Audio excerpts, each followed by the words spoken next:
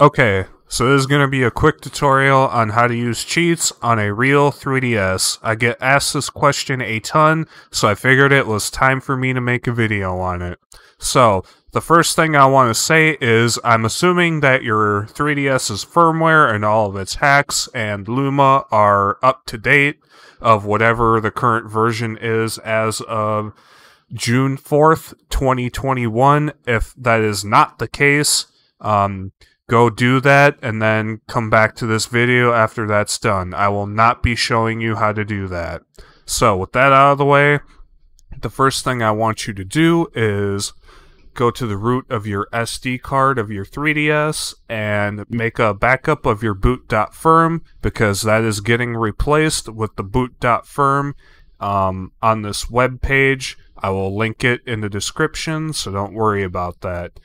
So after you have that done, I want you to go to the root of your SD card and go to Luma, Plugins, and I will have this default .7-zip file in the link in the description.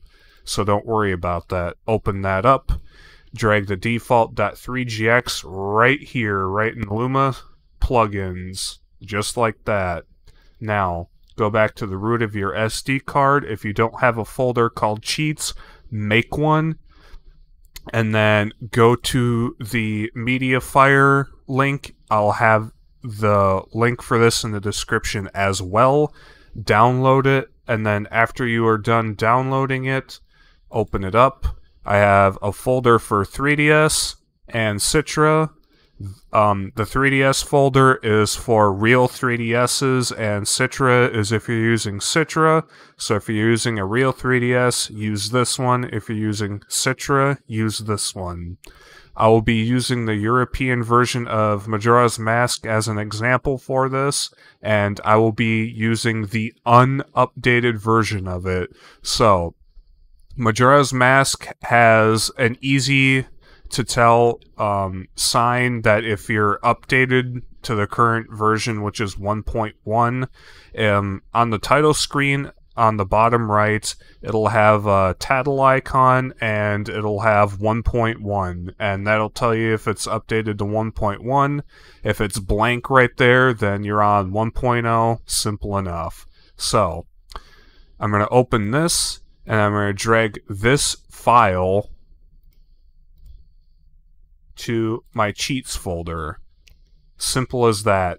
Now, as far as setup goes, you are done. That's all we had to do. All we had to do was drag the .3gx file into the plugins folder and replace our boot.firm with the special boot.firm on this web page. So I will head on over to Snickerstream and show you what the actual plugin looks like, how to use it, and where to find your codes. So I will see you then. So the next thing you want to do is open up the Rosalina menu by pressing the L button, D-pad down, and select at the same time. And you want to go down to Plugin Loader and make sure it's enabled. And then start your game.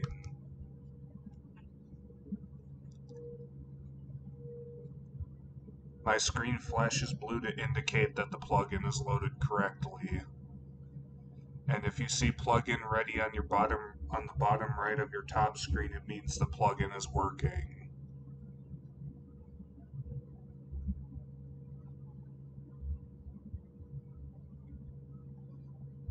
And all you have to do to load the plugin is just press select. Your cheats will be in the Action Replay tab, and they will be shown at the top. So all you have to do from here is just select the codes you want. Let me get one more. And then press select again to exit, and it'll take you back.